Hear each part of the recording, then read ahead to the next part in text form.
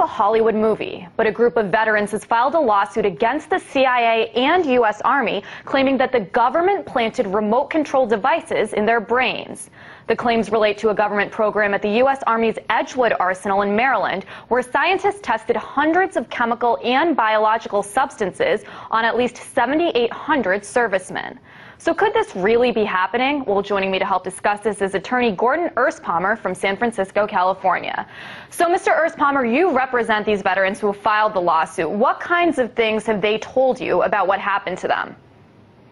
Well, there are a variety of different circumstances they found themselves in, but one man, for example, was given a very potent hallucinogenic drug in a very high dose and left by himself, and he saw bugs under his fingernails, and he ended up taking a razor blade out of his mess kit and tearing out his fingernails under the influence of this psychotic drug.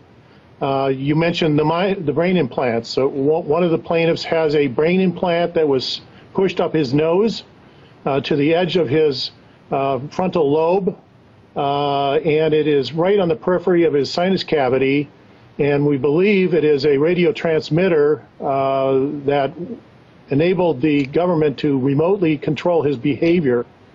There are lots of other similar stories, but they tested hundreds and hundreds of different biological substances, such as anthrax, and chemical substances such as nerve gas, psychochemicals, a whole variety of psychochemicals, and they did this all in total secrecy for a period of over 20 years. And as far as I understand, your clients can't get any monetary compensation from the CIA. So what exactly are you guys hoping for then? And explain to me a little bit why they can't get that monetary compensation. Okay. Well, veterans are in a peculiar class in this country. Everyone else can sue under the Federal Tort Claims Act if the government does something bad to them, except veterans. And this is called the Ferris Doctrine because the U.S. Supreme Court in 1950 decided that veterans were somehow excluded from being able to sue under the Federal Tort Claims Act. And so a veteran cannot seek damages against the government. All the cases get thrown out. And part of the purposes of our case is to try to challenge that doctrine because it was not legislative. It was created by the U.S. Supreme Court during the middle of the Cold War. What we do seek in the case, in addition to challenging the Ferris Doctrine, is there are Army regulations that require medical care to be provided for all casualties of the program, of the human experimentation program, and also that require notice to each of the involved individuals as to what substance they got, because they don't know what was the dose they got, how concentrated, and what are the known health effects. So we are asking for all relief in all those areas. Notification of every veteran, or if deceased, his next of kin, provide health care to them free of charge for the conditions associated with their exposure, and also to be released from the secrecy oaths that were exacted from them. They cannot talk about their experience. They were all sworn to secrecy and gave secrecy oaths, which the government is still trying to enforce, right, 30, 40 years later. Yeah, and speaking of that secrecy, how tough has it been to go up against the CIA? I'm guessing they probably don't want to talk too much about this. Well, the discovery in the first year and a half of the case has been almost impossible against the CIA.